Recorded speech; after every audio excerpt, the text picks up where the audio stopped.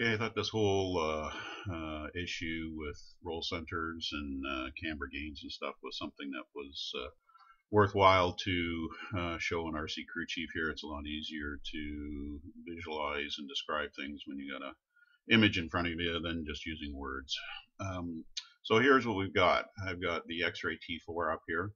I'm just going to look at the front suspension.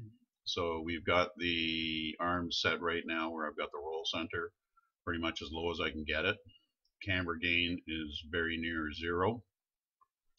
And the other number we're going to look at here is our chassis roll sensitivity. So this number here is the indicator of how stiff or soft the chassis is, how much it's going to roll as a function of the lateral acceleration that's applied to the car. So in this case at 1G you would get a little over 1 degree of chassis roll. Okay, so let's get into this. So we're going to lower the front arm. So we're going to pull 2mm shims out of there.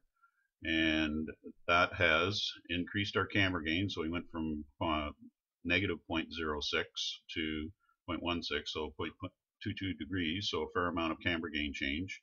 And our roll center has increased. It's raised up to 6.7. And our chassis roll sensitivity has changed slightly. So we've only got about 2% increase in the stiffness because of our roll center change. So let's move this even further. Let's play with the lower arm. So let's raise the lower arm up. So we're going to move it up as high as we can.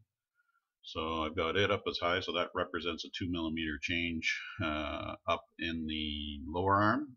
So now we can see our camber gain has gone up even more. We're up at 3.35.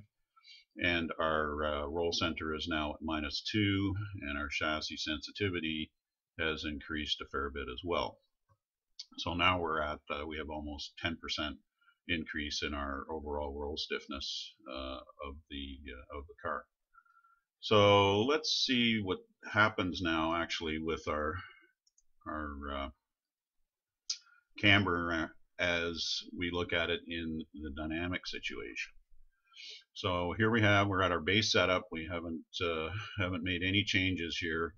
So what we're going to do is two things. We're going to first look at, you can see here, this is the roll angle versus lateral G, which is essentially your roll sensitivity. So at 1G, we were on our base setup at 1.02 degrees. So this whole thing here is calculated totally differently. So we're very close. 1.01, we're 1.04. The other thing we want to look at here is where we're starting with our camber. So we're just going to look at it out here at 2. So at 2 degrees with this setup, we would have 0.5 degrees positive camber. So we're actually rolling beyond the 0 point here on our outside tire.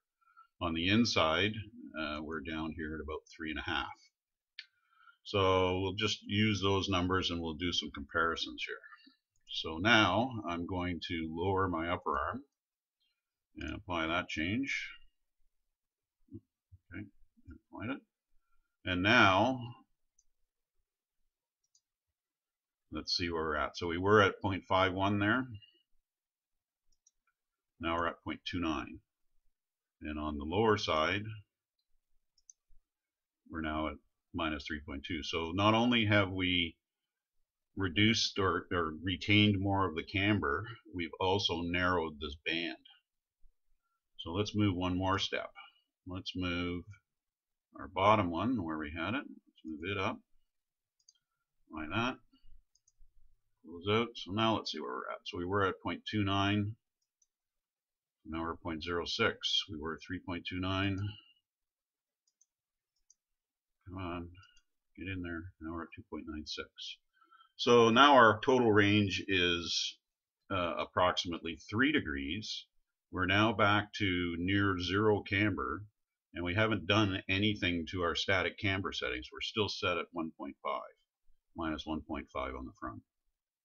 So the whole point of this is that as you're making changes to the theoretically just roll center, you're also affecting camber gain. So you can be in a situation where you see you're trying to reduce front grip and you're actually increasing it because you have more, you've retained more of your static camber when you get out to the higher G levels. So that's it.